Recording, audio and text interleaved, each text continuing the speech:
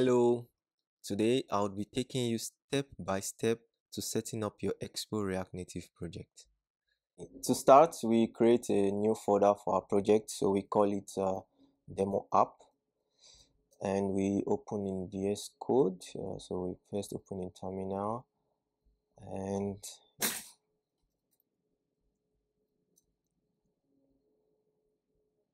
okay, nice. So I'm going to be doing this in my VS Code terminal, new terminal, and to commence, we initialize our projects with the yarn create expo app. So since we are doing it right here in this folder, I'll just do /. So this is going to take some time, so I pause the video and we get back. So it's all done, and as we can see, Expo created added some prefilled code, like it's installed the Expo router and also configured the TypeScript, but we would clean the project folder and remove some prefilled code. So what we do is to do yarn run reset project. Do you want to move existing file? No, we want to delete everything, so no. So yeah, so everything is deleted. Next, we want to configure Tailwind CSS using NativeWind. So we are going to install some packages which are required by NativeWind. So I'm going to put a link in the description to an article where you can just copy and paste the commands. So we click go. So it's installing, so we have to wait for the packages to install, and yeah, and we get back again. So it's all installed now, and the next thing is to initialize our Tailwind CSS, and to do that we just run this command npx tailwind init. So this would create the configuration files that we need, like the tailwind config.js. However, if this doesn't work for you, you can just create a new file called tailwind config.js. So next, we are going to copy this code. So we are going to replace the entire code here with this. Let me just shift this a little bit. Yeah. So we are going to replace it with this.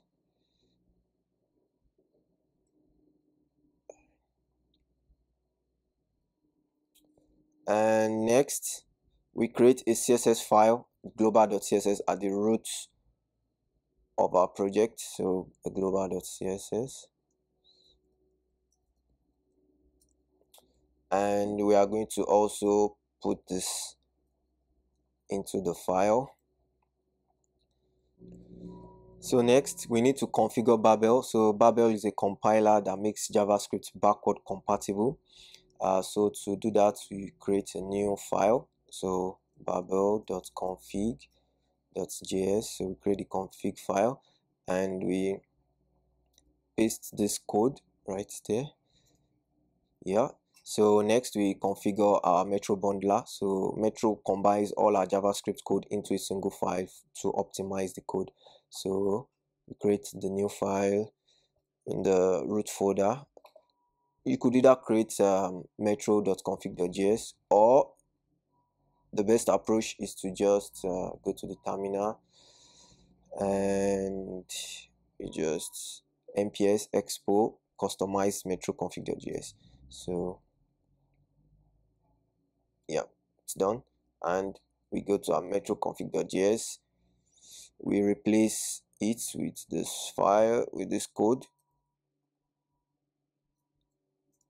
Yep, so it's all done.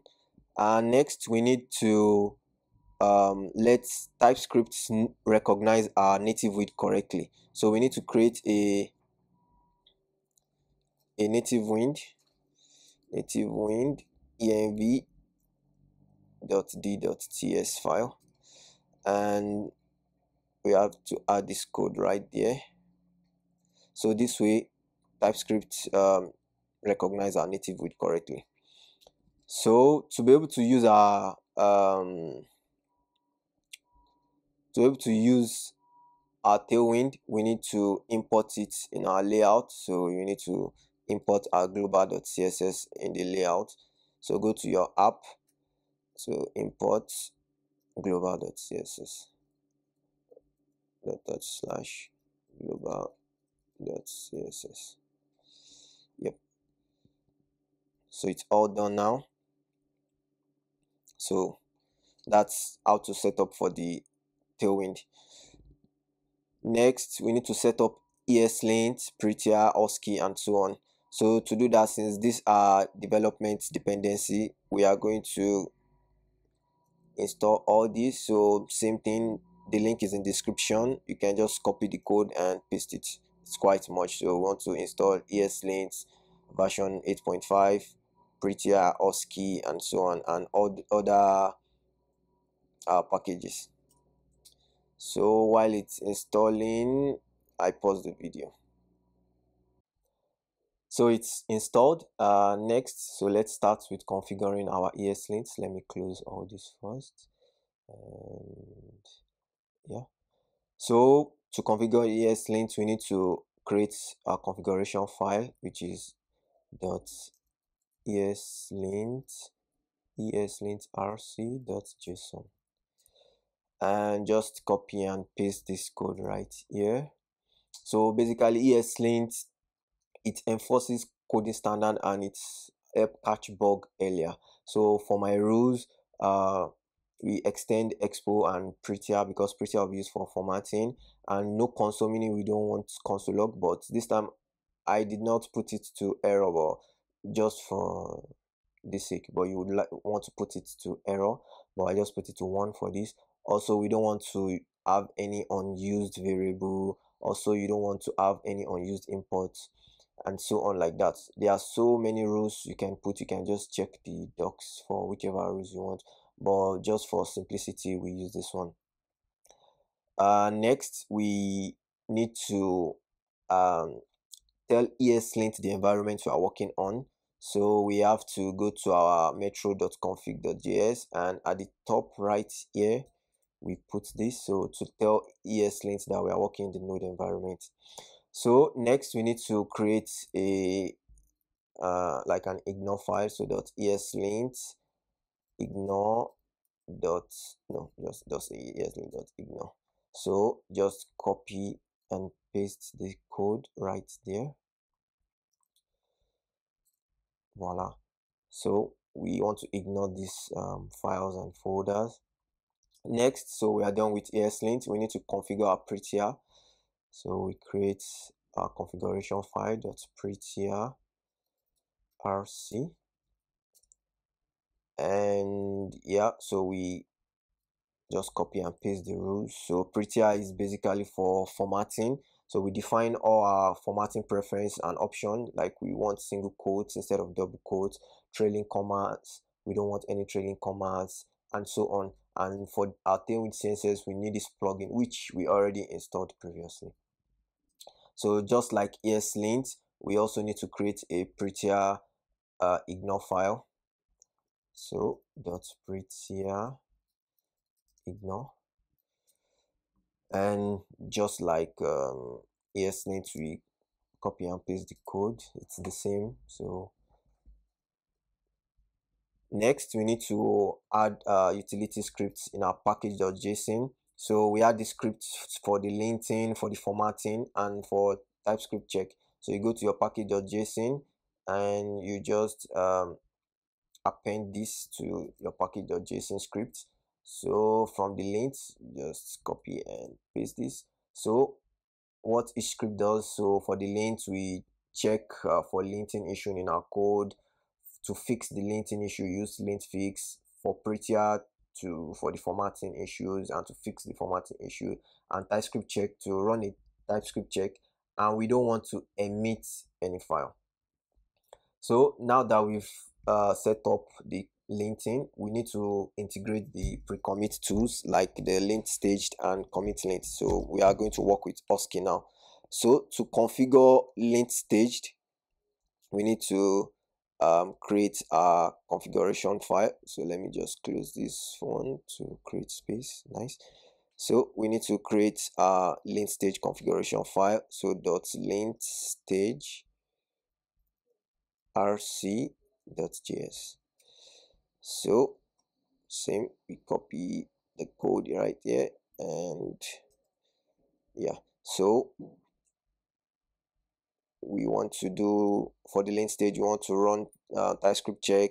They want to fix any linting error or formatting error, and if it's just only markdown or a JSON file, we only want to fix it. We don't want to do linting for it. And in our package.json, we need to update it also. So you go to, because we are working with pre-commit, so before we commit our changes, we need to run Lint-Staged. So put a comma, and yeah, so pre-commit Lint-Staged. So next we need to configure our Commitlint. So Commitlint, it enforces us to commit with conventional standard. For example, let's say we are working on a feature like authentication, so we commit like feature create auth logic, for example. So we commit with conventional standard. So to do that, we need to create our .commit lint rc.json. So these are configuration file, and we copy and paste. Yeah, exactly. So let's terminal. Let's shift this a bit down. Nice. So we can have a clear view. So these are the rules. For example, if you want to work with, you are working with a feature, you use fit, then the commit message, fix, style, revert, refactor, and so on. So to go further, we need to configure Husky, and to initialize Husky, it's pretty straightforward. Just yarn Husky, Husky init. So it's going to create a Husky folder right here. Yeah, exactly. It's going to create a Husky folder with a pre-commit file, but we'll get into that. So first, let me close all this so we can focus. Nice. So first we check our package.json. So because we ran yarn Husky in it, it created a script for us to prepare. But because we are working with yarn, yarn doesn't support prepare, so we have to change it to post install. Yeah, so post install. Next, the command also created a pre-commit file, and we are going to change this to yarn pre-commit instead of yarn test. So once we run yarn pre-commit, it's going to trigger Lint-Staged. So next we need to create a commit message file in the folder. So we add the commit message file, and you need to add the script to the file. Yep, so it's done.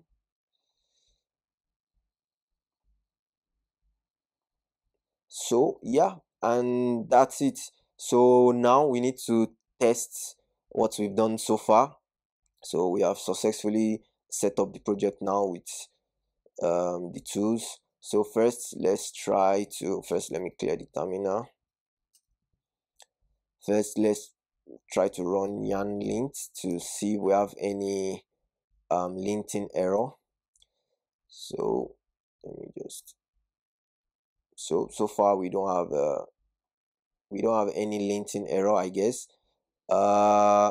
So let's create an error intentionally. So let's come here and probably just put like a const error equals to, or let's just say const a equals to 1. So for example, we said we don't want unused variable. If you look at it, so first we get the ESLint warning because we set it as warning instead of error. So to check, we'd say yarn lint So see, we get a warning that we have an error. So the linting works. So what else we can try is our pre-commit hook. So we want to follow conventional standard. So for example, let's say we want to push this code. So it will be like git add, yeah. Also git commit. Now let's use a wrong way of committing our code. So let's say full, this will fail. Yeah, it should definitely fail. Wait, yeah, this should fail because we should only have types of char, docs, feet, fix, and so on. So also, and if you check the Lint-Staged, it's actually marked everything correctly, even though we have a warning, but because it's just a warning. So let's first of all change this to error. Let's go to our ESLint and let's change unused var to error. Yep. And let's test the linting stage again. We should get error from here. No. So the lint stage still comes with success. Oh, I think we need to, so probably you need to restart the terminal. And oh, also we already added it, so we need to do another git add since we made some changes. So we need to add it to git, and now let's test this. Okay, I think this time let's test with proper commit message. So fit, let's say char setup project. This should not go well because Lint-Staged will come with error. Exactly. So there is an error because we already changed our ESLint to produce error if we have any unused variable. So now to clear that, we could just remove this, or we could use lint fix, anyone. Now let's test again with the proper commit message. Oh, again, we need to add to the git, so we need to update it, and yep, this should work now. Voila. So there it is. We have our message properly committed. So we've committed our code, so we can push and whatever we want to do next. And yeah, so that's it. Bonus, just to explain how the setup works. So we have our Husky, and basically it triggers two scripts: the commit message and the pre-commit. So the commit message make sure we follow conventional commit message standard using the Commitlint, which we already configured. And secondly, the pre-commit, so before committing our message, it also runs the pre-commit script, which we already configured in our package.json. And if you look at it, our pre-commit script runs Lint-Staged, which we already configured right here. So we want to make a TypeScript check, and also check for linting and Prettier, and we already configured all this previously. So, and yeah, that's it. Thank you very much. And if you enjoyed this video, don't forget to give us a like, subscribe, and see you on the next.